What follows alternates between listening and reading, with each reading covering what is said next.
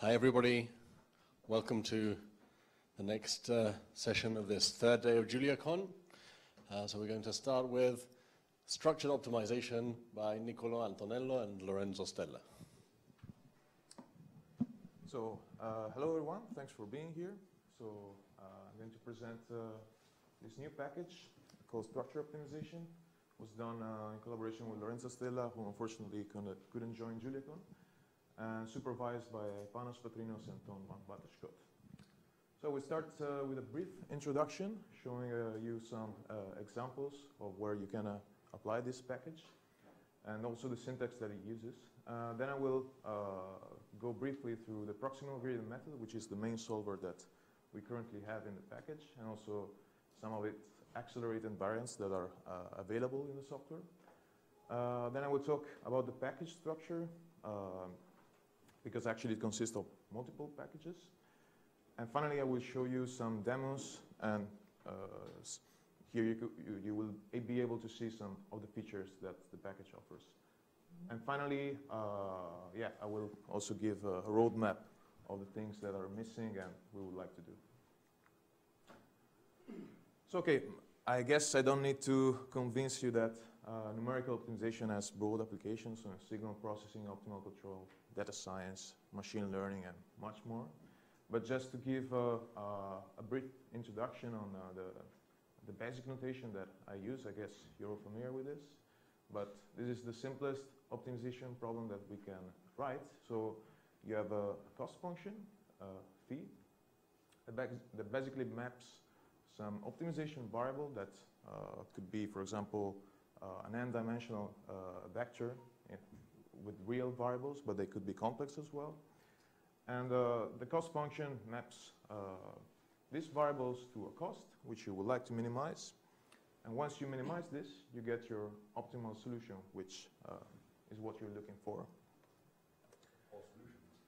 So, or solutions, yeah, in case you have multiple minimums. But so in general, what this cost function consists of is a set of different terms, which are loss functions. They could be regularization functions as well, and oftentimes they are combined with some mappings that basically takes your input variables into another space, Rm, for example. In this form, we actually also can include some constraints. What we do here is that we translate a constraint. So let's say that x must belong to a set. Well, you can use this indicator function. So basically, if x belongs to the set, this function is going to be 0, and if it's not, it's going to plus infinity. So what are the challenges of this type of problems? Well, the first challenge is that you can have really large-scale problems. So n can be extremely large, so the optimization algorithm can be unfeasible computationally wise. Another big issue that you might encounter is that you might have some of these terms that are non-smooth, so non-differentiable. For example, the indicator function is a really good example of this because you have they're quite non-differentiable. And finally, of course, non-convexity, which leads to local minimum and suboptimal solutions. So that's another challenge that we have. So just to give a brief overview, it's very limited here, so I'm missing a lot of stuff. For example, mixed integer programming here is not treated at all. But these are the kind of algorithms that are out there for this kind of problem. So the gradient methods, or Newton methods, as you like, well, they are the most famous and robust one that have been there for many, many years. They actually they're capable of dealing with large-scale problems, for example, with quasi-Newton methods, with limited memory as well. And of course, there is also, we could include in this thing also the stochastic gradient descent, for example. And the Julia community already provided some packages like Optim. I think also Jump can deal with these problems. And in general, of course, I'm not citing all the packages that are out there because there are many, so forgive me if I didn't put your package here. But the problem with gradient methods is because they're dealing with gradients. Well, if you have non-smooth cost function, well, you cannot use these methods in general. So another type of algorithm is interior point methods. This can indeed deal with non-smooth cost functions. And however, they are not so well suited for really big problems. They're very robust because, for example, what you typically do is that you transform your problem into, for example, cone programming, and you end up using slack variables, which enlarge your problem even further. So sometimes this type of solvers, they're not so suited for really big problems. And of course, also this has been treated by the Julia community with convex.jl, jump as well. And finally, a new set of optimization algorithm that is renew interest is the splitting methods. The main reason for this is that because they can deal with non-smooth cost functions, and of course, typically they're first-order methods, so they're very suited for large-scale problems. Among these, well, there are really many, and they're popping out a lot of new methods these days in research. Well, we have the proximal gradient method, ADMM, Douglas, Rochefort splitting, many others. So what the package that I'm going to present, structure optimization, is actually dealing with this last set of algorithms, and in particular with the proximal gradient methods. If you want to have a review of this type of algorithm, I suggest this paper here. So let's get our hands a little bit dirty and see some problems where this non-smoothness appears. So for example, we have a linear time invariant system. I come from a DSP background, so this is what I typically work with. So a linear time invariant system can model a lot of things like mechanical system, room acoustics, etc. So you have an impulse response which models your system, and it's actually a black box model more or less. So you have an input X, which could be this signal here, and you get your output Y, and typically this is done through convolution. So here, for example, Y is connected with is mapped through A. But A here doesn't really represent a matrix. It's not a matrix multiplication, but it's actually the application of a mapping to X. And in particular, here we have convolution, which is denoted with this symbol here. So in general, you plug in your signal and you get your output Y. But there are many problems, in particular the convolution, where you would like to go to the opposite way. So you have some noisy signal Y tilde, and you would like to reconstruct your input. So how can we do this? Well, we pose an optimization problem. So for example, we have the least square term. So we try to minimize the distance between our model, and X now is the optimization variable. And we want to fit it to our measurement Y tilde in the least square terms. So you know what A is? Yes, you know the impulse response, so you know perfectly A, of course. Of course, there are other problems where A, you don't know it, but here we assume we know it. So A is linear, or? Yeah, it's linear in this case. It is. It could be a matrix, but there are algorithms. I'm going to explain that in a moment. So, because convolution, there are fast algorithms for that. So, in general. So, if you solve this problem, so it consists only of one term, which is smooth and differentiable. Actually, you have analytical solution. So, if you solve this, you get this type of solution. So, you see that you have some oscillation, and this is due to ill-posedness of the problem, and you have non-stability. So you need to kind of get a well-posed problem, and you can do this, for example, by we've seen that our ground truth signal was only positive, so we could include this information inside our optimization problem and limit our solution to be only positive. And this is called non-negative deconvolution. As you can see, you get a better solution because you don't have this fluctuation anymore. And also this is an example of how a constraint can be turned into an indicator function. So you could actually plug it in the cost function here. Another technique that you can use is what is called least absolute shrinkage and selection operator, in short LASSO. So what you add here is a regularization term, which actually promotes sparsity. Since you've seen that the signal was mainly 0, you can actually look for a solution that has a lot of zeros. So this is what this term does. It's actually non-smooth, so it's in general more problematic to minimize. And you can see that if you if you set a good lambda, you can get really nice reconstruction of your input signal. Okay, so let's have a look also at the modeling language that structure optimization offers.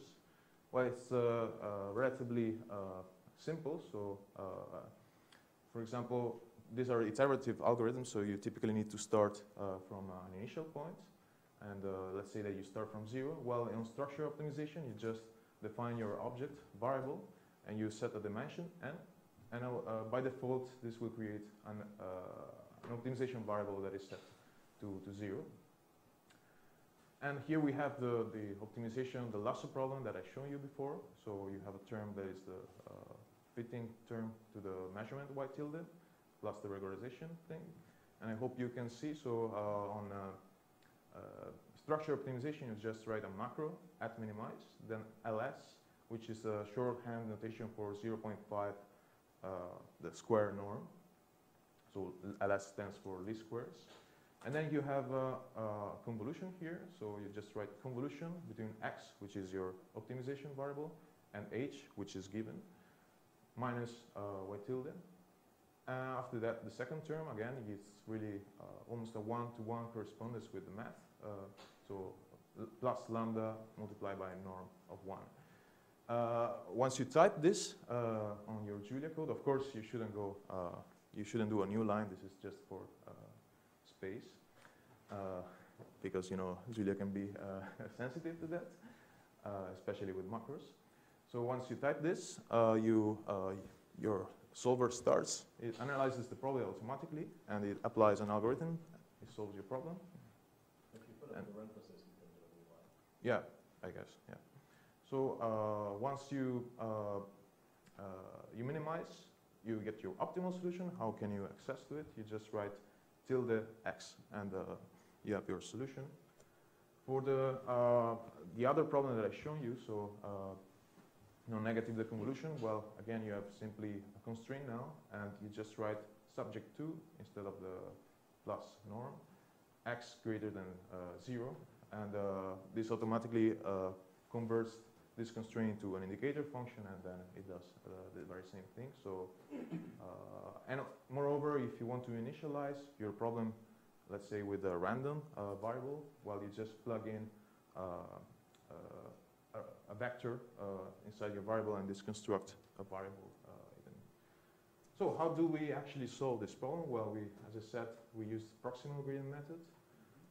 So in general, we have this summation of cost function, and proximal gradient methods, they're also known as forward-backward splitting, works like this. So you try to split your cost function into a smooth, so a differential term, f, and a non-smooth part, g, which may also include the constraints. So it's a rather easy algorithm. So what you do is that you start from, it's an iterative procedure, so you start from x of 0.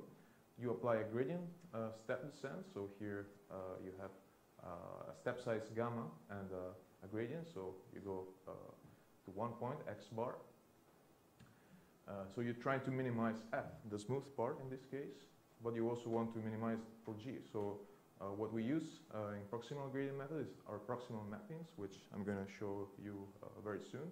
And basically this other step brings x bar closer to the minimum of g, but it tries also to be close enough also to x bar. So this is what more or less proximal mapping does.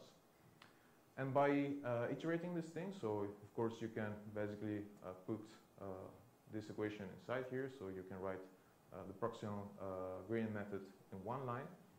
You can see that you have a trend towards the minimum of f plus g. So what is proximal mapping? It's actually another optimization problem, and what it does is that you balance between the minimization of g and the minimization of this squared term, this quadratic term, sorry. And again with a step size gamma that balances the two minimization. In general, it's a really efficient optimization problem, so that's why it has often closed form. And it has a lot of properties here. I'm really going to the basic idea only. So for example, if you have the L1 norm, this is equivalent of doing a software solving, which is a really simple operation. And if instead you're dealing with a set, this proximal operator is a generalization of a projection into that set. So of course there is much more about proximal mappings. And another oracle, so this was one of the oracles, if you want, that we need to construct proximal gradient methods. The other one is, of course, the gradient, because we use gradient descent computation. So, for example, for the least square, well, you know, you just apply the chain rule, and you can see that this consists of a of x minus y, which is the residual, and this is what is the adjoint, which is basically it would be the transpose in the case of a matrix. And the nice thing about this is that you can actually compute this A and A adjoint. It's adjoint with the fast operations. So, for example, if in the case that I showed you before, where your A was consisting of convolution, you can use FFT instead of building. Typically, it would be a toplets matrix, so a matrix that is rather big to store, etc. So you use this type of algorithm to compute this, and of course you can actually have more complex stuff. For example, a combination of multiple operators, and this ends up in being a automatic differentiation of back propagation. So I'm not going to explain this, but I'm just saying that this is basically the application of the chain rule and a nice technique to jointly evaluating the cost function f and the gradient. So proximal gradient method, we've seen that it has cheap iteration, and this comes at a cost because basically you have slow conversions and low accuracy in general. The nice feature about this algorithm is that it can also deal with non-convex problems, so you're guaranteed to at least reach a local minimum. So there have been many variants of this method. For example, the fast proximal gradient method, which reaches better accuracy by using S-stroke acceleration, although convergence is not guaranteed for the non-convex case. And more lately, Lorenzo and his research group, they work on these algorithms, proximal average Newton type from optimally converging FANOC, which has more expensive iteration, but it really reaches better accuracy using limited memory quasi-Newton methods, and it can deal with the non-convex problem. So here you can find the paper where this algorithm was proposed. And so the package structure. So we're actually dealing with 3 packages. Well, initially it was a single one, but then Lorenzo really pushed to move things the most independently as possible. Currently, we have really few dependencies among these 3 packages. So the first one is proximal operator. It's basically a set of very commonly used cost function, and it basically gives you what the oracles that you need, so the proximal operator and the gradient. And you can combine this with many calculus rules. Then we have abstract operator, which is another collection of often used mappings, for example, convolution, filters, finite difference, etc., but also nonlinear mappings. And again, here the philosophy is that you use fast algorithms to compute these methods, and you can also combine it using calculus rules. And finally, we have a proximal algorithm where the solvers are written. Here we have the three that I just talked about, but there are also more than that. So we're planning to use them sooner or later. And structure optimization basically is the final thing that glues all of this stuff all together, offering the modeling language that I showed you before. So some demos and features. Well, the first one is line spectral estimation. So you have a signal Y, but it's just a chunk of a signal. And you know that it consists only of 14 sinusoids. And you want to estimate the frequencies and the amplitudes of these sinusoids. So what can you do? Well, the easiest thing that you can do is you simply take the FFT. Remember that a discrete Fourier transform, so you use an FFT for this case. And this actually goes from real space to complex space. But you see that if you look at the curve here, well, it has a really low resolution, so the frequencies that you have here, they're kind of merged, so it doesn't really work well. Well, we can do better than that. We can take a zero-padded FFT. So what you do is just increase the resolution by adding a lot of zeros after your data signal Y. And of course, here the FFT becomes bigger, and you have a super resolution factor. It gets better results here, but still some of the frequency are merged due to spectral leakage. So what can we do instead? We could use, again, a lasso problem, and X now is going to be the variables, which are complex. And basically what you do, you would like to find a sparse representation of this X, because basically it indicates sinusoid in your signal. And what you do with this here, so you try to convert X back to a time domain signal, but this F is actually the zero-padded version. So what you do is that you basically do what is the adjoint of the zero padding, so you just select the first n samples in order for this thing to match your data. And of course you add a regularization term. So in a structure optimization, again, you can define your variable, which is going to be complex with dimension like that. And you can also see the syntax here. So you just write inverse FFT of X, and then you can select only the first n samples. And this automatically creates some operators that are matrix-free. So for example, the Fourier transform, and then simply a selection of the output of that. And again, you have, so you can see that you get better results.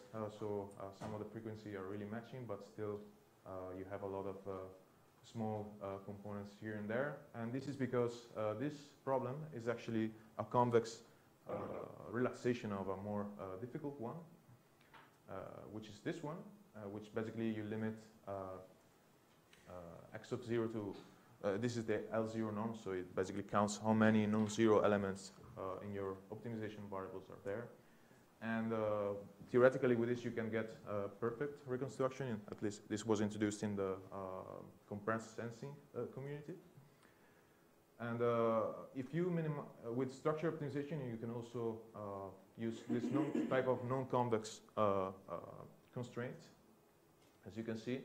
And you definitely get almost perfect reconstruction. But of course, you need to be really careful with initialization. And another nice thing of this is that actually, if we put the previous code lines that I showed you, well, this actually will already be initialized to the previous solution, which is the lasso solution, which gives this nice result. Because if you start from 0, you might not end up in a bad local minima, and you have some frequencies that are really bad. That's one. Yeah. So another example that I'm going to show you is video background separation. So you have a video with some street, and you would like to separate the static background from the moving foreground. So what you can do, again, you can assume that this, well, you can put what is your data, so you just put your frames into a matrix, having each of these row a video frame, so one of these frames. And then you want to decompose this matrix into a low rank, so with having basically all of its columns to be basically linear dependent. And then you have these moving objects in the front, so you would like to have, of course, this will occupy only part of your image here, so you want to have a sparse representation of the matrix.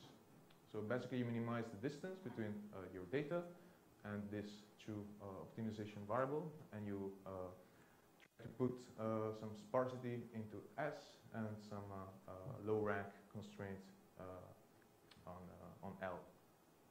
And again, this is solvable using structure optimization. This is a really large problem because you have a lot of optimization variables. And you can define these variables to be of any shape, so they could be even tensors or whatever you.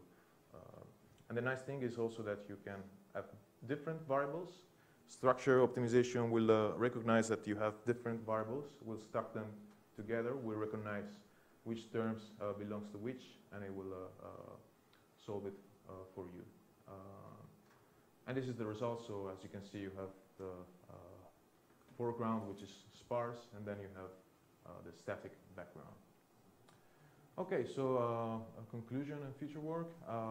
Well, as you can see, structure optimization offers a modeling language with mathematical notation.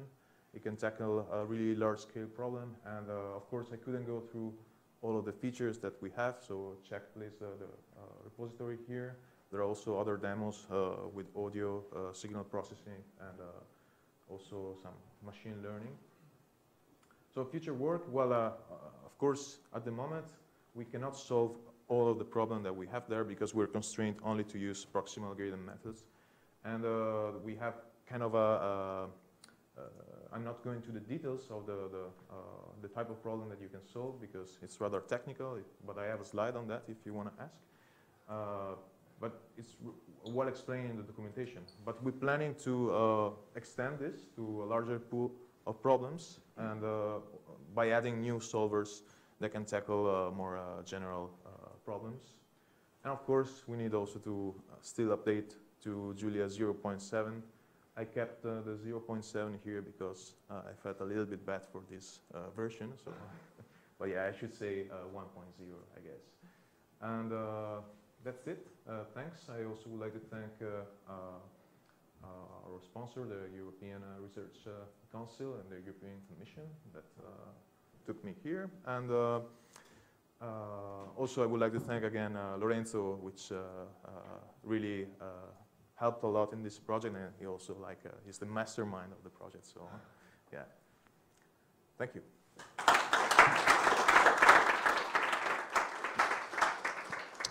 Thanks for a very nice talk. Just one question.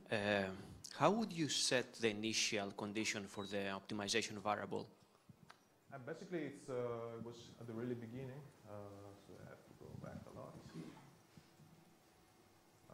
You just, yeah, there it is. You either define your variable like that, and this is basically an object that just contains a vector, an array of float, or it could also be something else, I guess, but we have to see that if that works yet. And basically, to access it, you just write this tilde x. So eventually, you can write tilde x dot equal to something, so to the vector that you want. But still, you can also put whatever variable inside, so a random vector, and this will create automatically your variable. Is that, does that sound? But you can't put something else. Doesn't have to be a random initial state. I mean, Yeah. So as you can see here, as you can see here, it's a random variable, just an example. So you could put 1 and then only zeros or whatever you want. Yeah. Okay, I saw in one of your slides that you use this also for model predictive control. Well, Is not linear or yet. non-linear model predictive control? Well, Lorenzo worked on optimal control and model predictive control. So, of course, the main step there would be to add, I don't know, for example, a parser to differential equation with abstract operator. Yeah. So that's possible. It's definitely for. No, but I saw in one of your papers that you mentioned non-linear model predictive control in one of your slides. Yeah, it was where the algorithm was proposed. It was a conference on a model predictive control, I guess. But this is not yet implemented in your package. No, it's mainly. But if you write your model, and then you can actually plug in abstract operator. You just need to add an A that does your model, basically, and then. But this is of course the hard part because you have to simulate a nonlinear differential equation. Yes. And I'm not sure how you bring this method in your. Well, basically, what abstract operator does is simply overrides A mul B dot exclamation mark and then AC mul exclamation mark. So they're a linear operator, right? And you could plug there. And well, now I should say mul exclamation mark, right? Because 1.0 is like that. But basically, you could plug in also your model, I guess. So. I think we should move on. So let's thank the speaker again. Thank you.